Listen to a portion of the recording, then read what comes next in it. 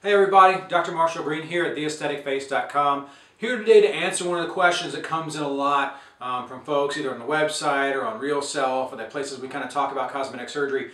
And that is, what is the platysma and what do we do about it? So you can Google the platysma and you're going to get some great pictures and anatomy drawings, and you're like, well, what exactly is this muscle thing and where does it play into my facelift surgery? So the easiest way to talk about this is just to show you.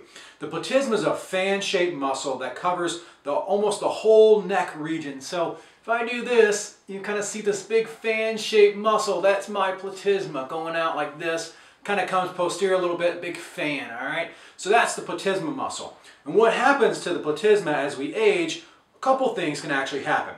One of the first things patients tend to see is what we call platysmal banding. So patients will kind of get two rope-like bands in the anterior part of the neck.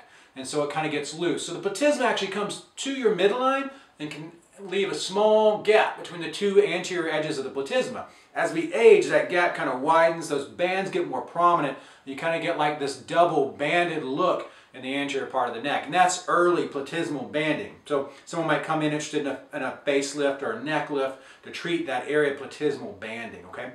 Now as we age a little bit further along, I'm going to turn sideways for you here, we begin to get the loose skin in the neck. And the muscle and skin begin to hang down here, and you get more of what patients will classically call the turkey neck appearance. And that's where the platysmas and the submental soft tissue have really lost all of their elasticity.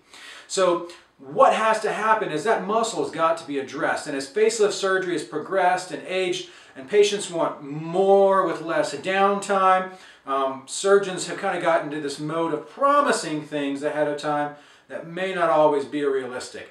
So if you're looking at facelift surgery and you're talk with your surgeon, ask them, are they planning to address the platysma or the SMAS? That's the other muscle layer that's underneath the skin of the face. I got a blog article on the website all about the SMAS, which shows you some surgical pictures of how we address that SMAS layer, more back in this area. Now the platysma needs to be addressed via what we call a corset platysmaplasty, or some type of approach to the anterior platysma. Classically, this is a small incision underneath the chin that heals almost imperceptibly, and the dissection is done in the anterior part of the neck, and those muscles are brought back together again and made nice and tight. So you get a nice, tight, redefined neckline in the anterior part of the neck, and then all the extra skin is brought back in the posterior direction.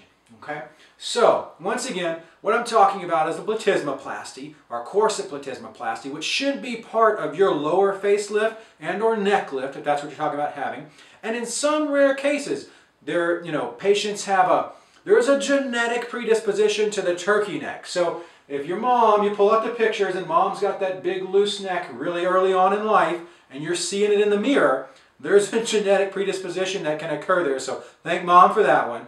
But the good news is, if you're really early on and you're really young and you have skin elasticity still, your skin's going to tighten and re-stretch, a lot of times we can do an isolated platysmaplasty. That means just through the incision right here, we can go in and tighten up the neck muscles, all right, redrape some of the soft tissue, and we don't have to go and do a whole lower facelift and just do the isolated platysmaplasty for you in that young patient with a little bit of early laxity or that fullness without this defined neck angle that we talked about again. So once again, corset platysmaplasty and platysmaplasty standalone, not in conjunction with the facelift. Hope we answered your questions on that. Log in, once again, theaestheticface.com. Check us out. Dr. G at theaestheticface.com. Shoot me an email. Happy to answer your questions. Thanks so much.